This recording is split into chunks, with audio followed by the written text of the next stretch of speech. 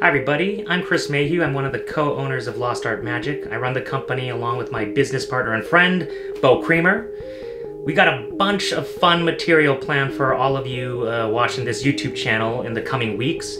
So just stay tuned to this channel and you'll start to see us roll out some really fun content from a bunch of awesome creators over the coming weeks. We're going to start by sharing one of my favorite Instagram videos that I've seen over the last week. I'm going to be constantly sharing and shedding spotlight on different creators on this show, so just keep posting awesome content and maybe your video will show up on this channel. We'll see. Okay, so the video is on my phone. You should be watching it on the screen and we can react to the video together because this is pretty craziness. I love this. This is from my boy Alex Boy. He's an awesome magician, awesome YouTube magician. Check out his channel. But look at this. This already looks so good. But the only thing going through my mind is, okay, that's great. Great suspension, brother. But can you let go of that deck? And then bam, there you go. Now that shit is impossible. Look at that. You gotta do the convincer with the loop. And come on, make it. Bam. So good. I love it. I love it. So that is my favorite Instagram video of the week from Alex Boy Magic. Check him out. Our next segment is gonna be from our good friend Nick Popa. This is called a Popa Moment. Take it away, Nick. What's going on, guys? Welcome to the very first installment of a Popa Moment. In today's video, we're gonna do a really cool trick with a Rubik's Cube.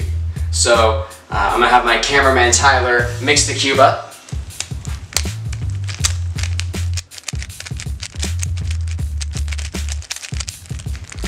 There you go. Sweet. So, it's safe to say that this is very mixed, yes? Oh yeah. Alright, we're going to place it inside of the bag,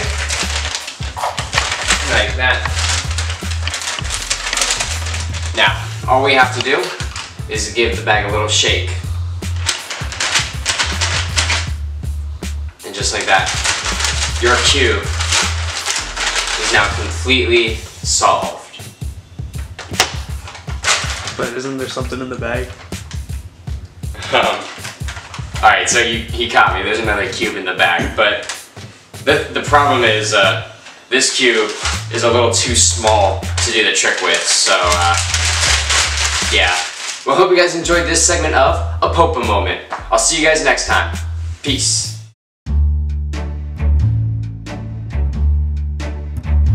I'm Bo Creamer, and we're going to do this segment where we talk about social media magic, where some of you may know that I do a video once a month called Cyber Surgery on our Lost Art website, where I teach you how to do Photoshop style images. So first thing we're going to talk about is why do we do social media posts and that kind of thing, and what is the point of this particular thing, besides obviously having a dope bath every month in clothes.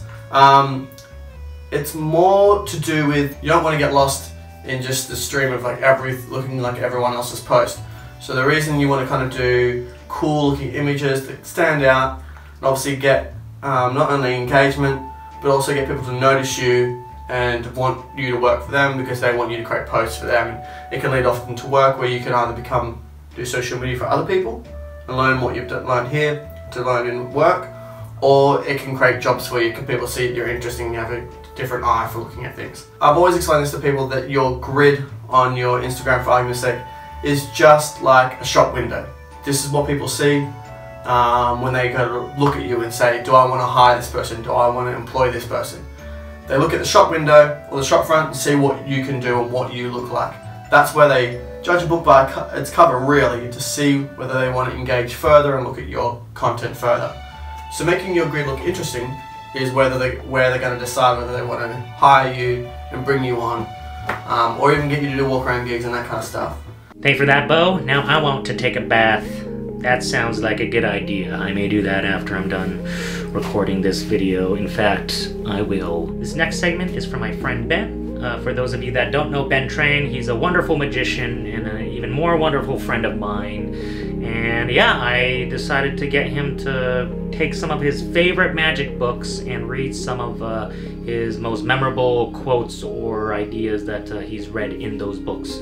So let's go and check out Ben Reads Books.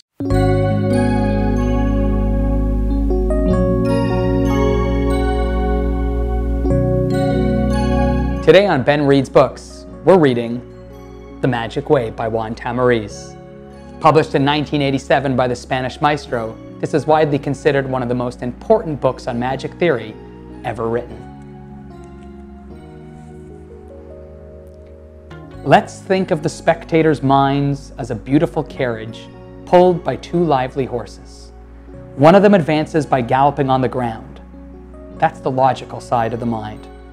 The other horse is winged and flies.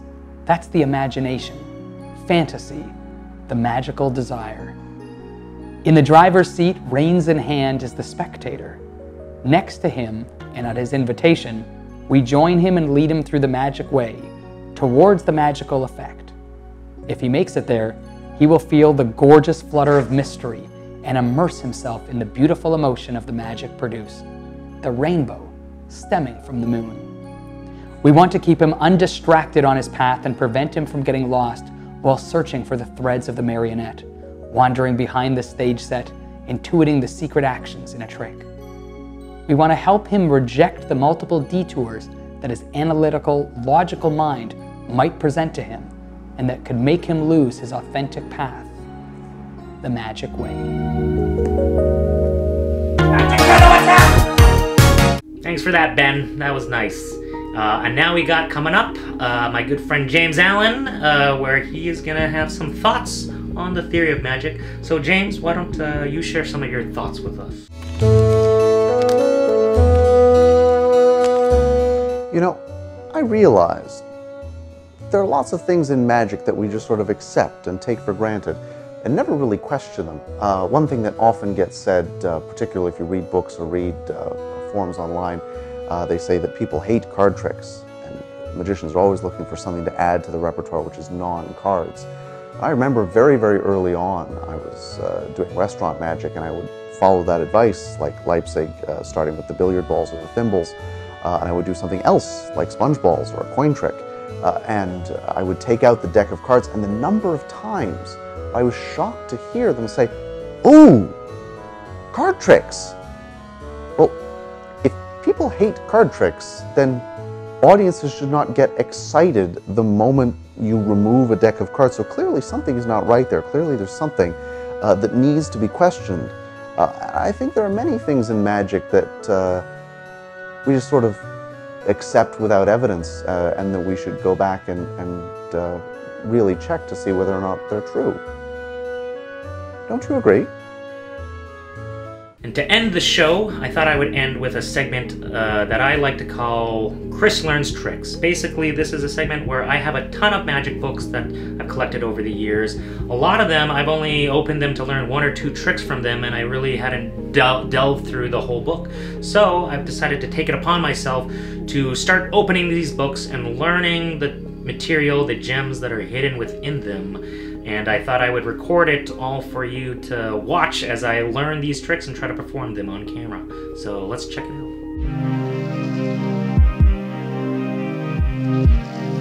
out. Okay, everybody. Today we are going to learn a trick from Jerry Sadowitz's Cards on the Table.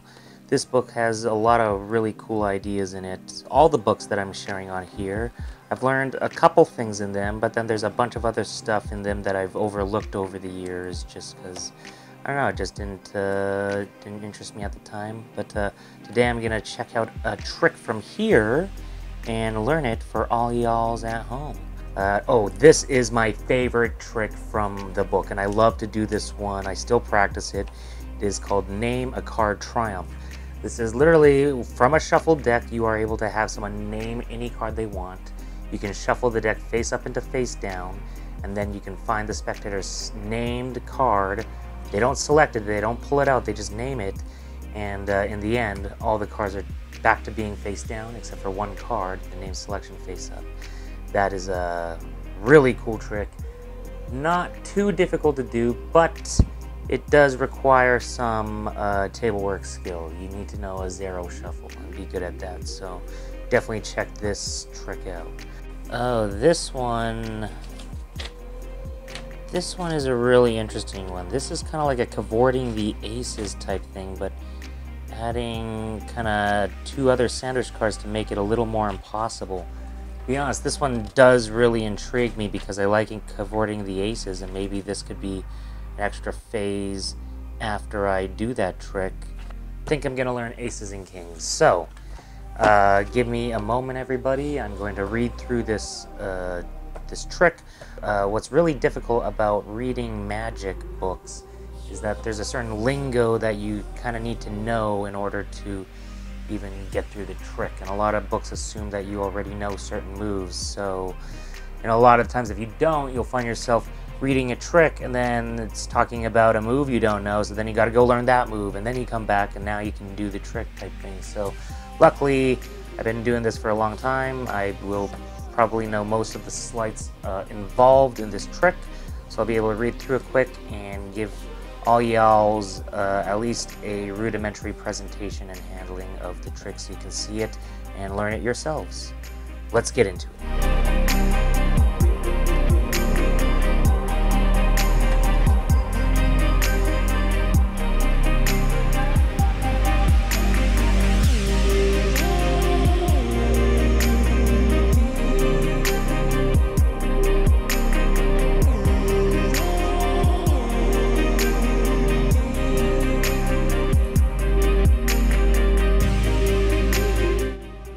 So, okay, I think I understand this trick.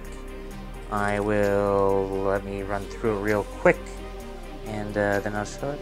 And notes, effective transposing the 2 black aces with 2 red aces is Dr. Daly's, so there's a credit for anybody out there. Okay, so here's what this trick looks like. Me just learning it. Again, there's barely any presentation here. I'm just kind of going through the handling, but we'll do the best we can to make it entertaining. Aces! I know you said that you want to see an ace trick, so let me show you an ace trick, okay? I'm not going to produce them. That's for fancy people, okay? We're just going to take them out of the pack, like regular folk do. And we got the black aces here, red aces here. If I just want to swap them, or transpose them, I should say, pretty easy. All right, just did it. All right, not that hard at all. I did it again. Okay, could do it all day. It's not the point. It's pretty stupid.